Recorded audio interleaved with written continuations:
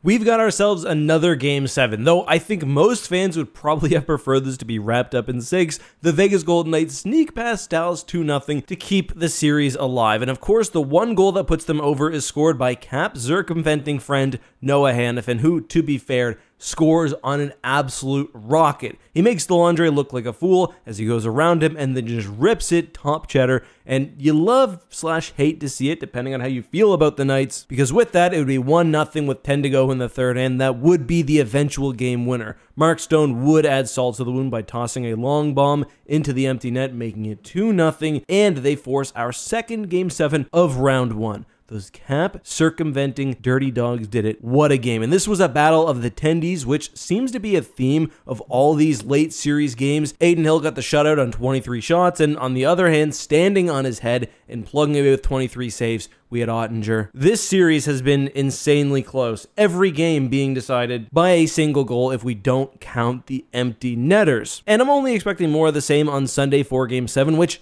by the way, kind of ridiculous considering the second round, including my New York Rangers versus the Carolina Hurricanes, also starts on Sunday. Whoever comes out of this series, same with Toronto and Boston, which is on right now, will have no time off heading into the next series. The winner of Toronto-Boston is probably going to be playing on Monday night, and the winner of this series will be on to the second round on Tuesday, which is nuts. But that's the playoffs. Get your ice bags ready. And let me know down in the comments, who do you have, the Golden Knights or the Dallas Stars? Look forward to reading your thoughts down below.